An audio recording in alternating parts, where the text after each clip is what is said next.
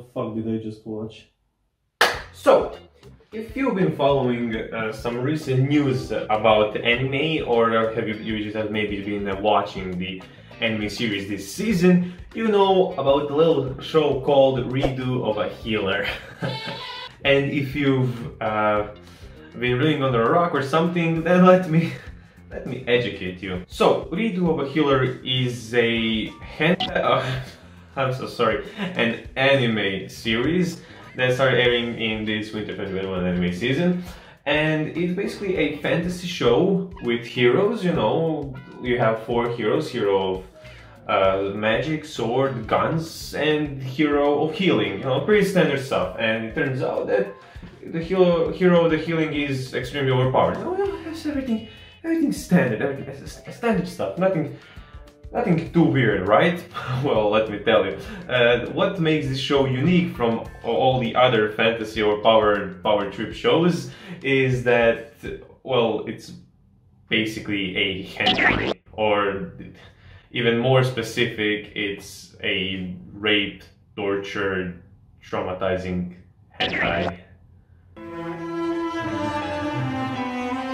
So yeah, basically before this show started airing, and even when it did start airing, like when the first episode came out, it blew up on the internet, and people, the manga or light novel readers were basically how should I say it? They were basically describing it as the rape scene from Goblin Slayer episode 1, the anime. Not gonna lie, not gonna lie.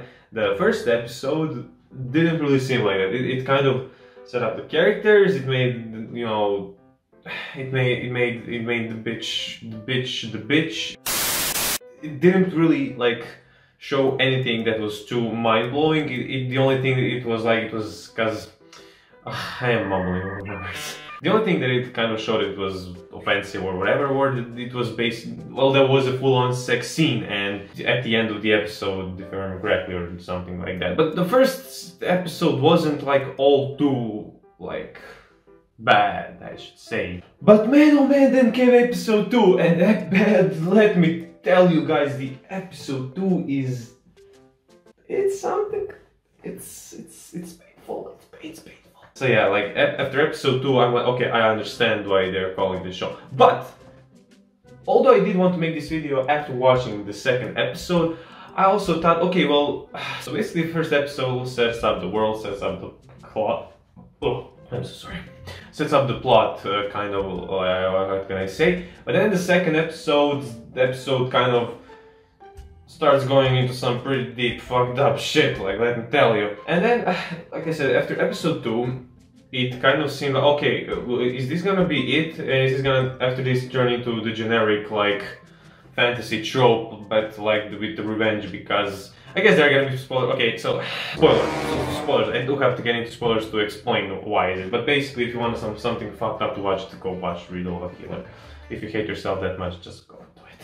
So yeah, basically in episode 2, the main hero dude gets basically his revenge against the chick who tortured him for past like years, and then again, because he reset time, he again had to experience it for like 6 months or something crazy like that. So basically he got revenge on her, and it kind of seemed like, okay, maybe that's gonna be the end of the torture, rapey, porny, hentai stuff, but but that's why I wanted to kind of like see where episode 3 is going to go, and so, you know, so I can see if it's really fucked up in the entire show. And let me tell you, it is, because how I'm feeling it's gonna go is basically we're going to be getting, since, by the way, I don't know if I mentioned, the main hero dude actually broke free from their kind of tyranny in his past life. Then he pretty much reset time, but in the reset time he has all his memories, so now he's pretty much going to get his revenge on all the people that fucked him over,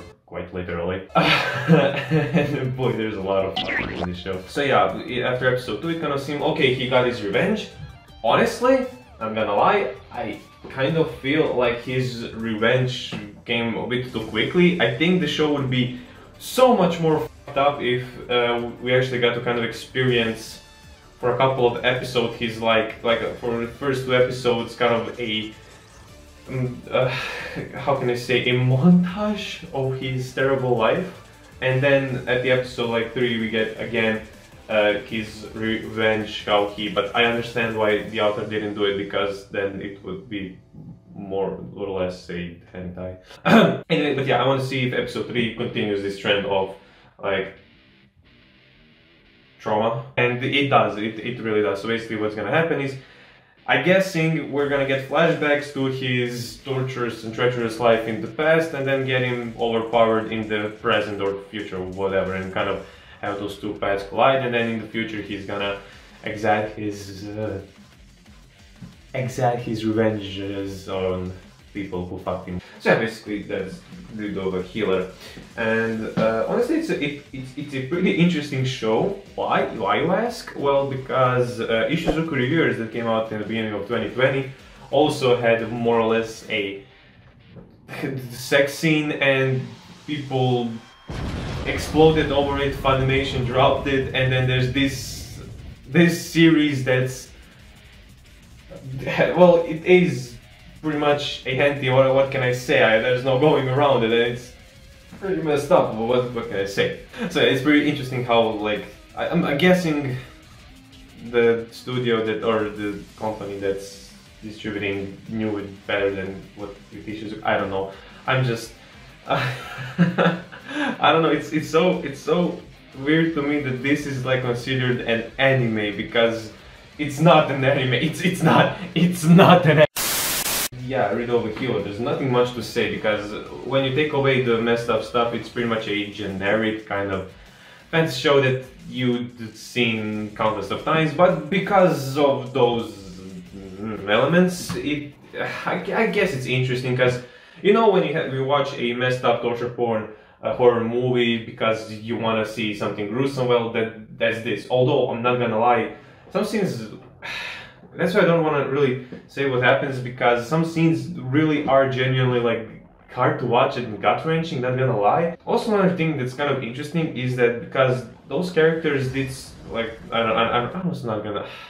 What's the main character's name? I just finished watching episode 3. What the? Basically, like, the characters that have done terrible things to the main character are like straight up evil, like no going around it. But then in his next life, he's like.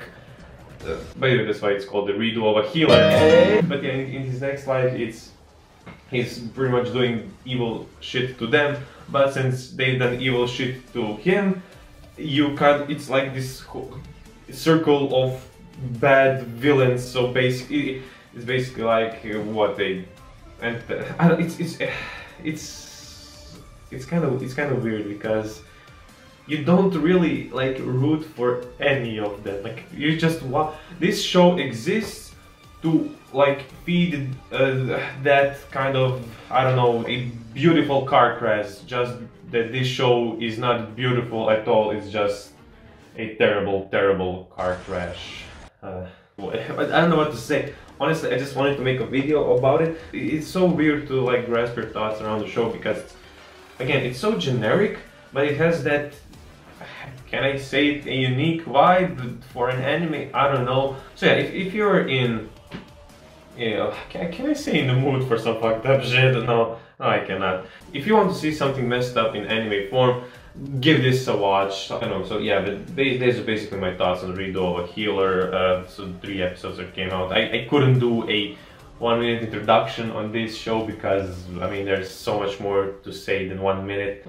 But yeah, basically Redo of a Healer, a hentai disguised as an anime, and also if you want to get traumatized, especially if you're quite sensitive to these topics, well, yeah, to like rape and all of that, torture. I don't know. It might be quite traumatizing, and I mean, at the end of the day, it's an anime. So it's not as traumatizing as some movies, but still, it is unsettling to watch. Like, there's no going around that. So yeah, basically, Redo of a Healer. If you haven't checked it out, don't. Surprisingly, the light novel, or the manga, I believe the light novel is quite popular in Japan. So the fuck is Japan? So I don't know how, if this story is gonna become more unique or whatever. I'm not gonna lie, I do see some elements. It's kind of like Shield Hero. If Shield Hero suffered a 1,000,000,000 times more and pretty much was 1,000,000,000 times more of a asshole, or not, well, not an asshole, but like he didn't care. He was like, fuck everything, like that. I don't know. I'm interested to see how the show will go. I mean, that's why I'm watching the show, I guess. But it's messed up. So yeah. Whew. I feel like this video was so random, but I don't care. I had to get my thoughts out somewhere. That's why I have this YouTube channel, right? But yeah, this is also kind of my first not recommendation to watch the show. I mean, if you want to watch it, watch. I don't really recommend it because it's... yeah. As always, thank you guys so much for watching. And yeah, I don't know what to plug. Oh yes, my Patreon. So actually my Patreon one singular. You can have this well, actually you can have this spot in... fuck me. Enjoy it while you can, Lodor, because this is the space. You're currently the one occupying the space, immortalizing your name in one of my videos. So yeah, but yeah, thank you so much, like, for supporting my channel, like both literally and behind the scenes. Thank you so much. Also, yeah, if you want to check out my Patreon, it's in the description down below. I recently made it, and yeah, that's pretty much all I have to say. Thank you so much for watching this video, taking the time to see me rambling on about hentai. And yeah, like, all I can say is see you in another video. Stay strong.